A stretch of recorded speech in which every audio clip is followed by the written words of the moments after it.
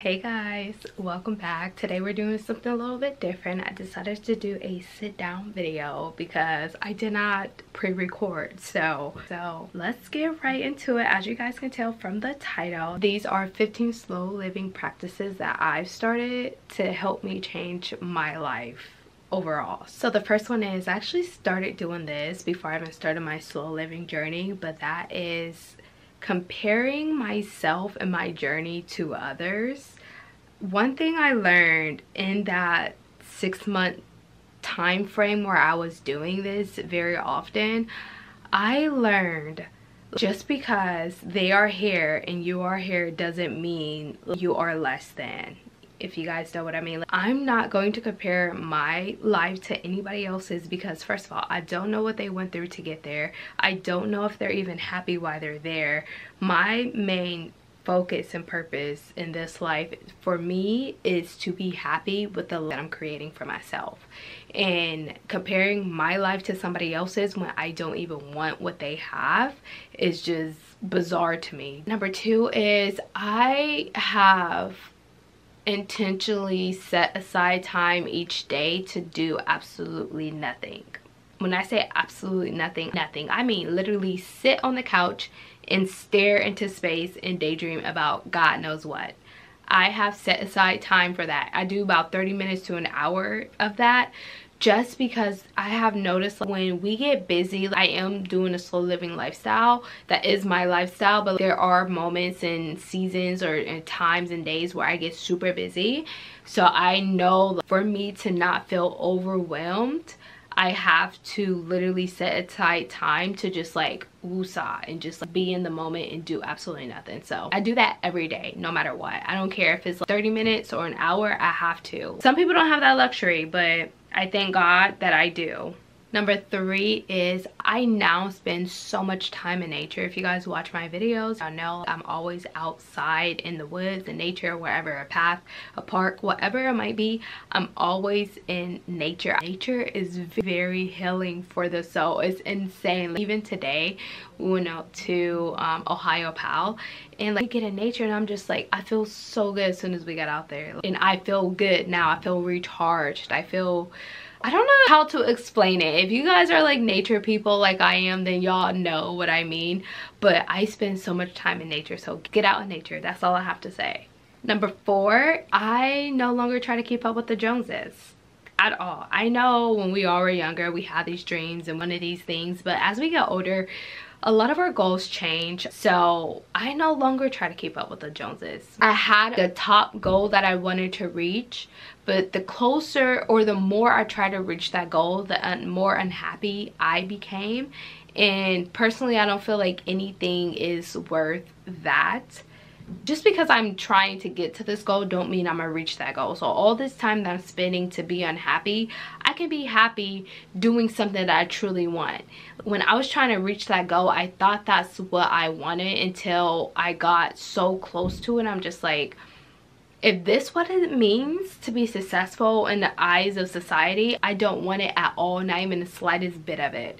So my goals definitely have changed.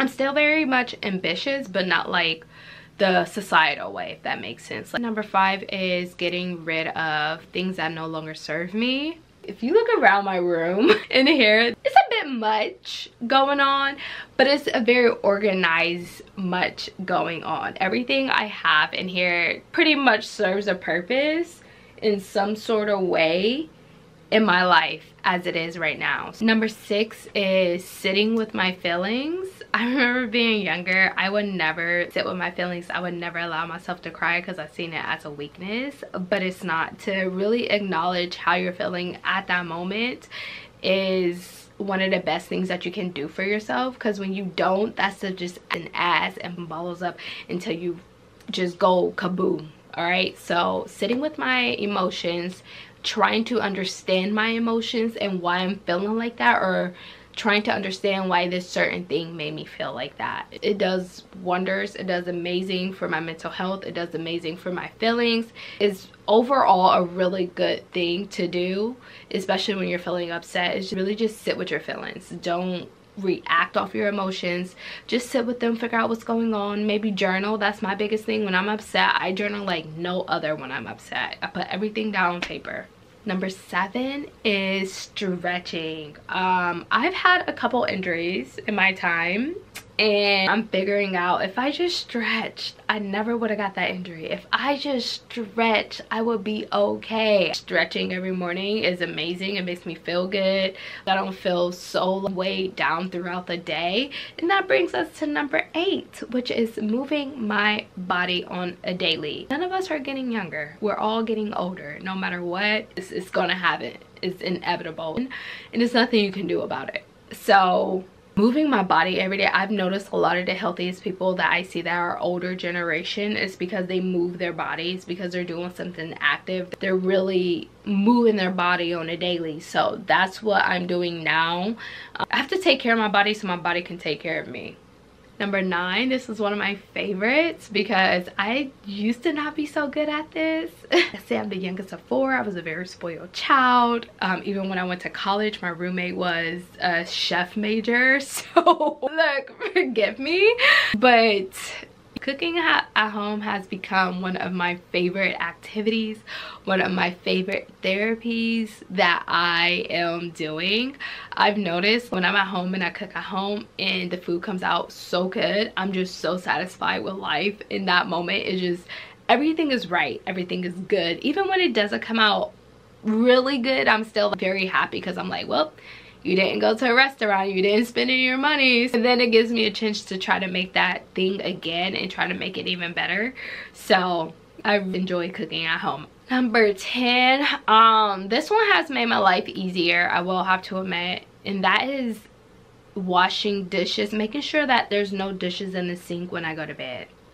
That has been one of the best things for me because I am an avid breakfast eater. That's one thing I have to have in the day. If I don't eat anything, it will be breakfast. So just making sure that the kitchen is clean when I go down there in the morning to cook is amazing. It's a great feeling. And even those days, because I don't do it all the time, but for the most part, I would say it's about 30% of the time. 70% I'm doing those dishes, 30% I'm not. But even if I don't do them that night, I'll do them in that morning when I'm making breakfast.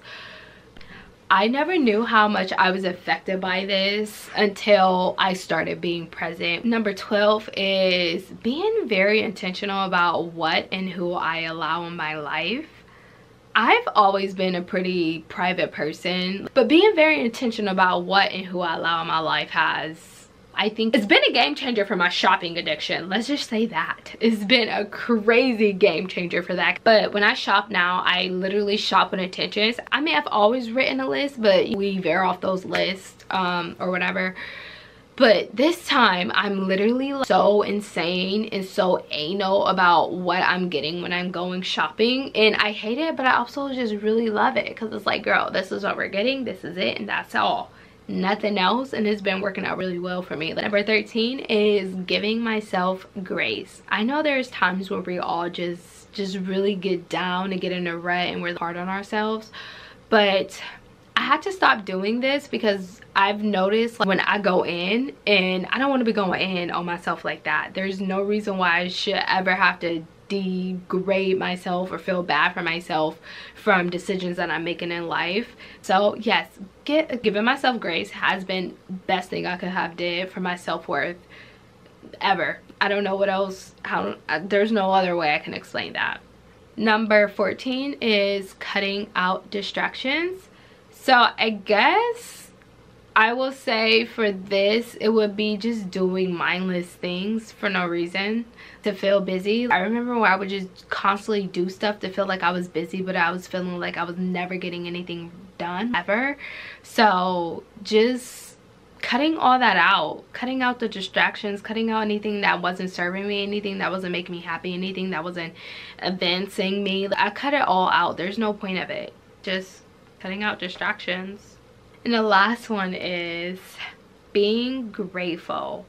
I notice when I'm depressed or in a sad mood, the first thing I tell myself I need to do is write down things that I'm grateful for, because it just brings me, it grounds me. it literally brings me back. It makes me aware of where I could be at instead of where I am at. So if I'm feeling upset about something or I'm mad, I gotta do a certain thing, I'm just like, girl, you should be grateful. Like, say that I'm mad that I have to walk a couple miles or something. My first thought is, girl, you remember that time where you couldn't even walk without a freaking boot or crutches on? Yeah, cut it out. So I check myself really fast at a time when it comes to this stuff, and I think that's why I'm able to have a positive mindset. Don't get me wrong, you need to feel whatever you're feeling. That's okay. Feel your feelings and understand those and sit with your feelings. But once you're done sitting with them feelings, get out of that, because you could be worse off. There's always somebody else who's worse off. Not saying dismiss what's going on with yourself, but move on. Don't dwell on that. Don't go into like a crazy depression type of era or whatever you want to call it.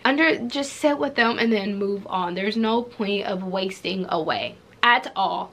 I noticed depression was because I felt I was getting a lot of pressure from outside entities, and those things that it just wasn't things I wanted to do, and I had to really just sit down with myself like, girl, is this your life?